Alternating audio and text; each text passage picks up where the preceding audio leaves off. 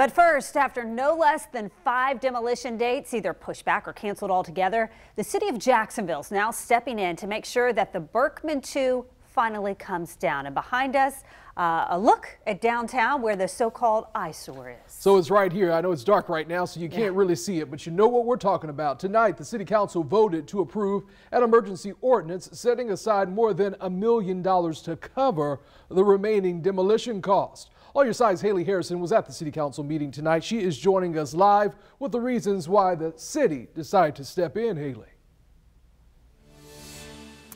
Now, essentially, the mayor's office asked the city council to take on the proposal with the current contractor to finish the work. It says it hasn't yet gotten paid for by the property owner. In fact, the city says the contractor was going to undo some of its work while the issue of non-payment was in limbo, which would put the demolition of the Berkman II behind even more.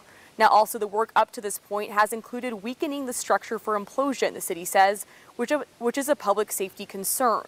The projection is about $1.1 to $1.2 million for remaining costs to demolish the Berkman II and clean it up. That money approved tonight will now move from the general fund into code enforcement's nuisance abatement fund. Next, the city says there is an administrative hearing Thursday that addresses code compliance. If things move forward Thursday as expected, Jacksonville's chief administrative officer says it will be ready to move forward quickly with the contractor.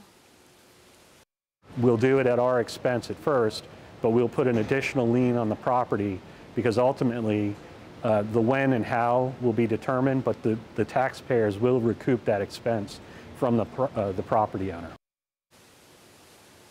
Now, Brian Hughes claims the next demolition date announced by the city will be the last and final date. He says we'll be attempting to implode the Berkman II sometime next month. Live outside Jacksonville City Hall, I'm Haley Harrison, First Coast News, on your side.